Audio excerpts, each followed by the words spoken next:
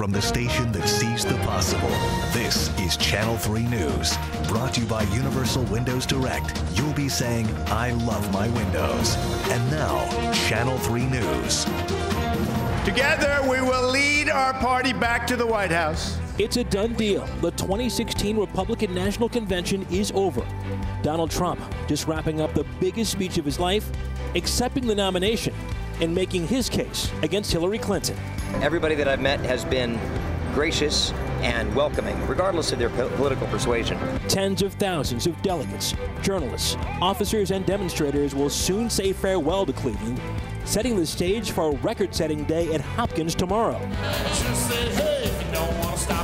But tonight, there's still time to have fun and take in the sights one last time. We'll check in on East 4th, where the party continues. Hey, good evening. As you can see and hear behind us, the confetti is still flowing, the music's still blaring, but an historic 4 days for Cleveland are coming to an end. The 2016 Republican National Convention is now history. We dig into the analysis from senior political correspondent Tom Barras in just a moment. But first, Chris Tye joins us live from the convention floor tonight with highlights from Donald Trump. The big night, Chris, the speech just ending. How did it go over? It went over well in this hall, Sarah and Russ, but it was long, an hour and 18 minutes by our count. Donald Trump, not typically a strong teleprompter speaker, but tonight he delivered a very strong message. At certain points, the crowd shouted, "Build that wall," and about Hillary Clinton, "Lock her up." He shouted back, "Let's just beat her in November." The crowd cheered, the balloons fell, and Cleveland, for the second time in 2 months, had a historic night in the Q. I could not be more proud tonight to present to you and to all of America my father and our next president, Donald J. Trump. Night number 4 was a night for Donald Trump to put a convention that's gone off the tracks more than once back on them. I humbly and gratefully accept your nomination for the presidency of the United States. He painted a grim economy in this country and a weakened role in the world, putting the blame on a group of leaders, most notably one person. That is why Hillary Clinton's message is that things will never change, never ever. My message is that things have to change, and they have to change right now. His message was clear. Using his trademark blunt and direct style, he is the only option. Nobody knows the system better than me, which is why I alone can fix it. Tonight we heard Trump as a fixer and Trump as more compassionate, a far cry from the "you're fired" caricature many of us know him as. I have embraced crying mothers who have lost their children because our politicians put their personal agendas before the national good. The national good is one thing, but great is the word used most. The man who promised to make America great for months struck a chord in this room. The question, though, did this speech and this final night resonate in American living rooms? He ended with a fresh pledge and raucous approval. My opponent asks her supporters to recite a 3-word loyalty pledge. It reads, "I'm with her." I choose to recite a different pledge. My pledge reads, "I'm with you, the American people." He owned the room, but there were a few hiccups along the evening. It appeared as though the same woman who disrupted proceedings the other night was back at it again tonight with that pink, white, and black lettered banner up in the stands. Unclear what it read. Trump used that moment to say thank you to our police and how much we love Cleveland. Turned a negative into a positive. But here is the imagery that will really be resonating tomorrow, tonight online, and in your newspaper in the weekend ahead. It is the balloons falling. We've seen them up in the rafters for days here at the Q, and they fell moments after Mike Pence and Donald Trump took the stage after that hour and 18-minute speech. And simultaneously, As that was going on inside, this was going on outside. Fireworks from over the Cuyahoga River, so that this event wasn't limited just inside this venue. It was something for all of Northeast Ohio to see. Russ and Sarah, there is a closing prayer going on behind us, and while the politics of this are in the forefront right now, it is a conclusion of an amazing week, buttoned up an amazing month in Cleveland with very few hiccups along the way in this city. The pride in Cleveland tonight it's tangible. You can feel it in the air. People are happy. The party is satisfied, and Cleveland going down as a remarkable success. All right, Chris Tye, thank you so much. And our senior political correspondent, Tom Barris, is here now. And Tom, as Chris pointed out, Donald Trump speaks for an hour and 18 minutes. In your mind, how did it go? Well, it certainly was the most comprehensive, complete, item-by-item list of every single thing that he wants to do.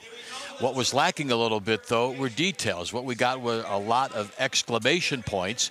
But, yes, he's going to build a wall. Yes, he's going to somehow find a way to stop immigration from countries that are hotbeds of terrorism. Yes, he's going to crack down on law and order. Yes, he's going to somehow make ISIS disappear. But, again, no specifics, no details, no price tags. So, again, we have no doubt where Donald Trump stands on all these issues and his bold proclamations to fix it. If you were already a Donald Trump fan, this obviously revved you up and intensified your feelings.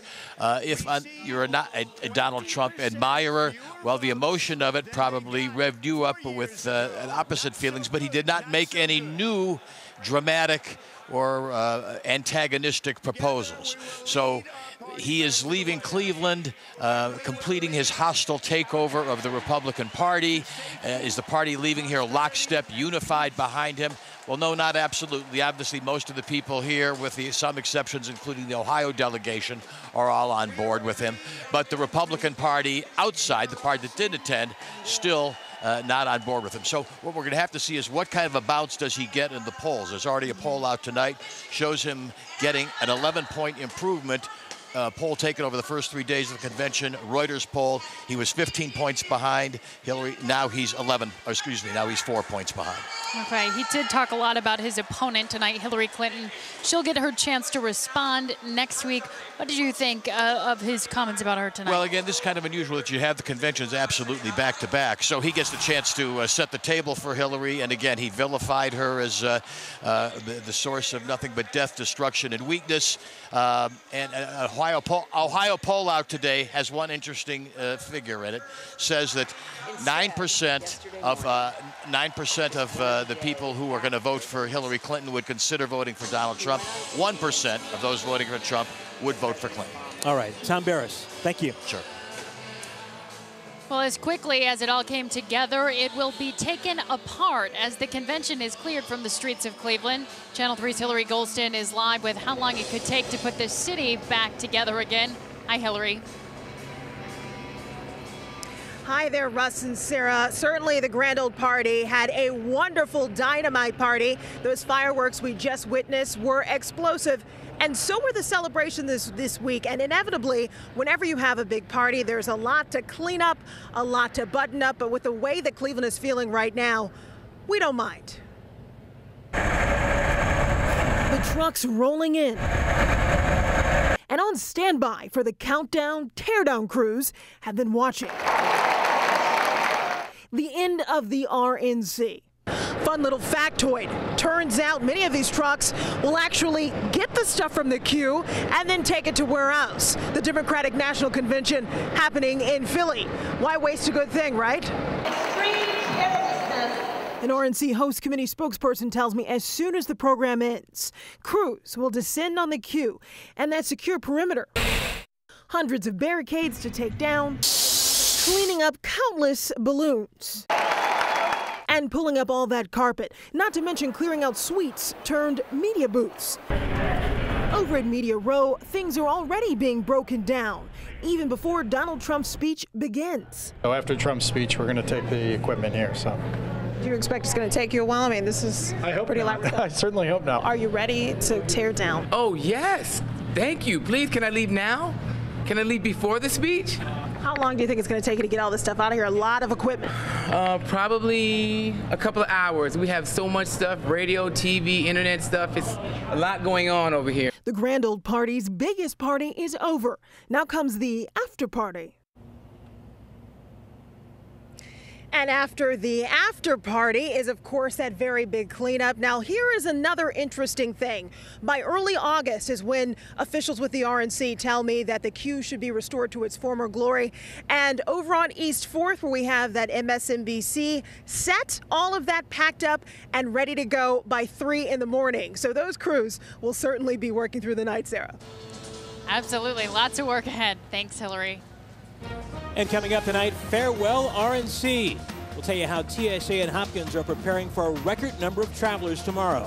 Plus, while most will be flying home tomorrow, tonight it is time to party. We will check in on a hopping East 4th Street.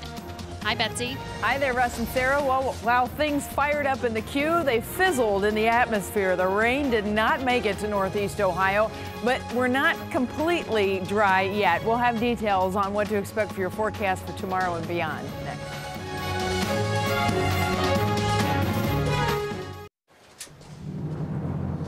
It is now Friday morning as delegates begin to pour out of the queue after their big party tonight. I should say in 1 minute it will be Friday morning as delegates start piling out here, and we're hearing balloons popping, the balloons that fell tonight as the 2016 Republican National Convention comes to a close. And Cleveland Hopkins preparing for a potentially record-breaking day as thousands of RNC visitors head home. Carly Flynn Morgan joins us now with how out-of-towners viewed our city and how TSA plans to get all of them back home. Hi, Carly. Hey, Sarah and Russ, the TSA will bring in a huge amount of extra resources tomorrow. It could be the busiest day this airport has ever seen. But as these people leave, we hope they want to come back for more. The whole city's awesome. The police staff, we're safe, we're happy. It's an unbelievable experience. It wasn't hard to find people singing praises for Cleveland. Everybody that I've met has been gracious and welcoming, regardless of their political persuasion. From wonderful weather to stunning scenery and pretty peaceful protests, it's clear we've turned visitors into believers. Even the national media and politicians themselves couldn't hold back. The NBA champs and downtown has been restored because people got together shoulder to shoulder and worked their way forward. The police and the security people have done a fabulous job, and it's been a good convention. I love Cleveland, and they're doing a great job, and the police are doing an incredible job. But all good things must come to an end. The TSA says 18,000 people will fly home Friday, 30% more than a normal busy day. So they'll add 60 extra screeners. Checkpoints will open 30 minutes earlier than usual, 3:30 a.m., and every available checkpoint will open all day. I'm hoping you expect an easy time through the airport. Clevelanders and the TSA hoping travelers end their stay on a high note. It's just amazing, just totally amazing. The TSA suggests that tomorrow you arrive 2 hours before your flight. Even though they've prepared to get you through security quickly, you could still get backed up when it comes to ticketing, parking, and traffic to the airport. Reporting live at Cleveland Hopkins International Airport, Carly Flynn Morgan, Channel 3 News. Carly, at an empty Hopkins Airport, it's going to get crowded, it's going to get crazy in just a matter of hours. Thank you so much. Well, another thing that impressed a lot of our visitors, Russ, was the weather. I have seen people writing about it. That's right. And Betsy Kling, we've got to thank you. Yeah. I know she was in charge bottling that sunshine. We win, we win. Yeah, we got lucky on that, right? Absolutely. It is just one of those fluky things that every now and then you hit a gold streak, and that's what we did. It's just been phenomenal this week. And now that everyone is leaving, we have a heat wave coming in, and we have heat advisories issued for tomorrow and for Saturday already. And there are some storm chances that we've been keeping an eye on. Let's take a look at how tomorrow will start off. Warm and muggy with clouds and sun. There could be some showers and thunderstorms. I'll show you that coming up in just a few minutes. But as of right now, it looks like the radar is clear to the north of us. But in the afternoon, the heat of the day, will have a chance to have some triggers left over, and that could spark another round of scattered storms as we head through the afternoon. This is what we were watching earlier this evening. Okay, we had the thunderstorms that were coming through Michigan, coming at us. They hit and just dissipated, completely fizzled. But this big thunderstorm complex is rolling beautifully across northern parts of Illinois and likely to hit back into the Mississippi River Valley. What we have not seen is a lot of development here in Michigan, which is what we were watching to see if those thunderstorms would develop and we would inherit those in the morning. That being said, there's still some energy that comes along with all of this, and as that energy makes it into northern Ohio tomorrow morning, that could spark some showers and thunderstorms. So there's nothing to track as of right now, but it's certainly going to be a situation where we'll have thunderstorms possible anytime. The thunderstorms that came in earlier fizzled because our air is just a little bit drier than the incredibly humid air that is set up across the Mississippi River Valley. These yellows, that's where the dew points are in the 70s, and this oppressive humidity will slowly but surely march eastward, and that puts us in line for it. Now, you have high heat, you have a lot of humidity, and there's the excessive heat warnings that have been issued by the National Weather Service, and there's a ring of heat advisories around that. Basically, this is that bubble of hot air where it is expected to really have big impacts, and it will continue to move eastward. As a matter of fact, Washington, D.C. and Baltimore, where our Indians are, the tribe is over in Baltimore for the weekend. That's a heat watch, so they are going to have that heat going right with them to the east.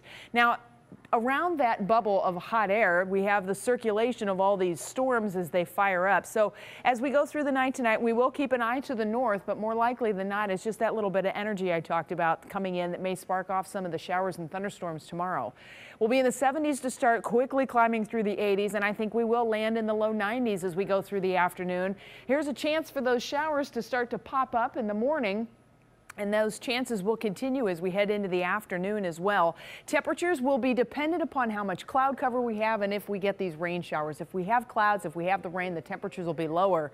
But I'm accounting for not having so much rain, and it does look like we'll be in the 90s. But certainly by the evening, it'll be a great night to get out and get downtown once again to enjoy, because it is going to be beautiful. You're going to have to navigate your way around the cleanup, but it's going to be fantastic. South-southwest winds 10 to 15 for the day tomorrow on the lake, with waves at 2 feet or less. And as far as your Window Nation forecast goes, there's your low 90s, and that's going to continue as we go through the weekend. Again, heat advisory is going to go through Saturday, and will cool back into the 80s for next week. Russ and Sarah? And if folks go down tomorrow, they may actually be able to get into a restaurant. How about that? You've got to get out and get to the restaurants. They are ready for everybody to get back downtown. All right, Betsy, thanks so much. Coming up, let the party continue. We will take you to the after-party hotspots on this final night of the convention. The patios are packed. We head out to East 4th Street. Stay tuned. Why do you like Donald Trump? It's a question we've seen on social media. In this segment, Verify, reporter David Schechter takes non-journalists along with him to get their questions answered. Well, tonight he takes one here to the Republican convention to find out what delegates think about their nominee.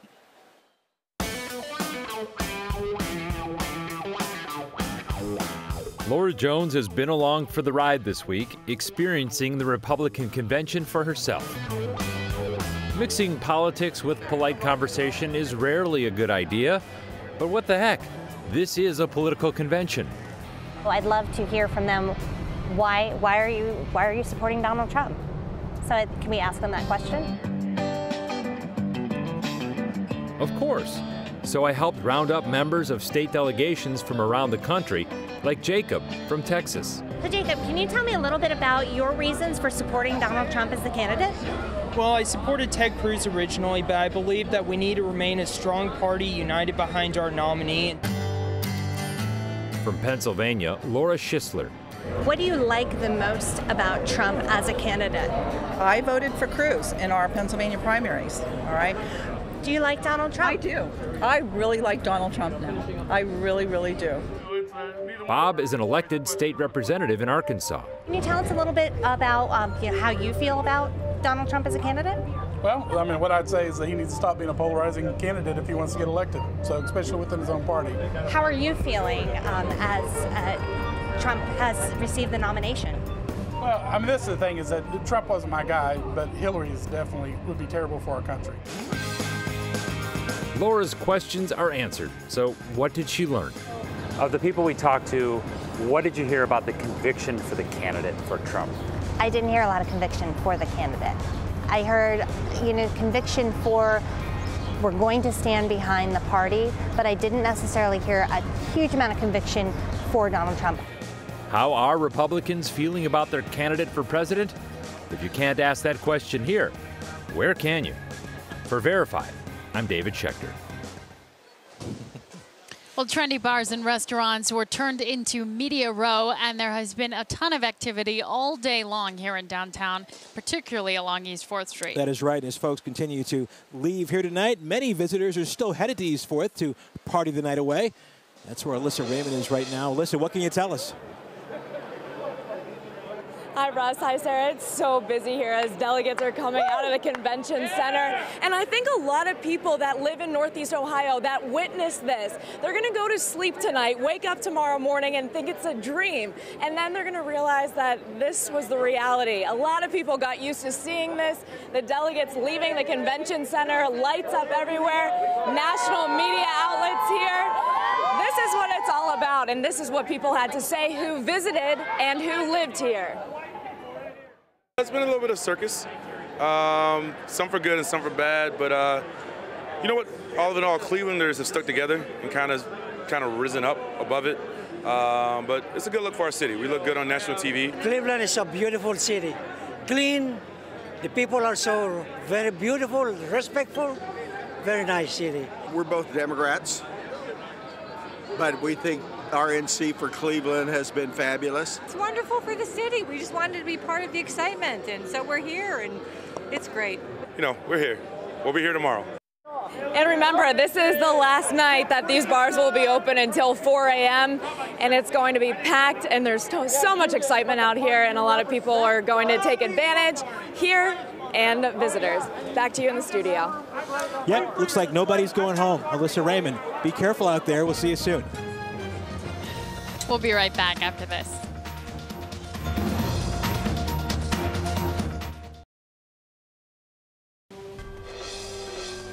Wow, no matter what side of the aisle you are on politically, you have to say everybody's going to vote for Cleveland, Ohio. What a fantastic week, an historic week. Everybody, pat yourself on the back. Something we've been looking forward to for such a long time here as a city, preparing for, and to have it go off like this without a hitch on the city's side. Right. Just a great night for all of us here in Cleveland. So many kudos to go around. Congratulations. Channel 3 News Today begins at 4:30 a.m.